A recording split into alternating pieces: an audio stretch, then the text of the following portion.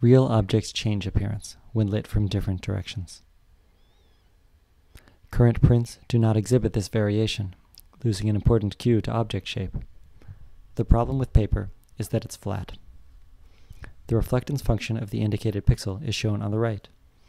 The reflectance function's orientation changes with the surface orientation. Surfaces normal to the viewer have their maximum at the center of the circle, while other orientations have an off-center maximum. These cannot be reproduced by printing on flat paper. We introduce a new kind of paper with specular microgeometry, on which we can print arbitrary reflectance functions. Microgeometry allows light from each direction to be selectively blocked.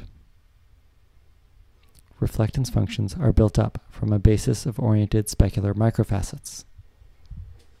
Our initial printed prototype uses a binary black and white mask.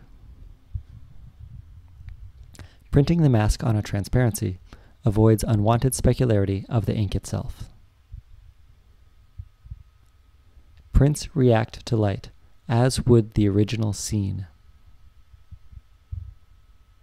Here, we simulate a print with a grayscale mask. And here, a binary black and white mask.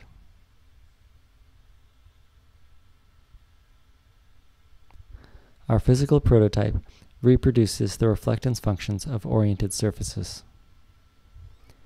It is constructed from paper with specular microgeometry and a printed black and white mask.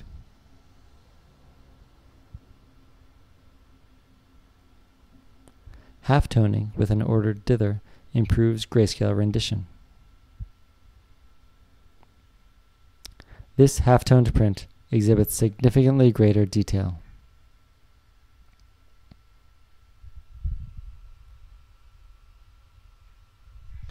We have presented a method to print arbitrary reflectance functions using paper with specular microgeometry.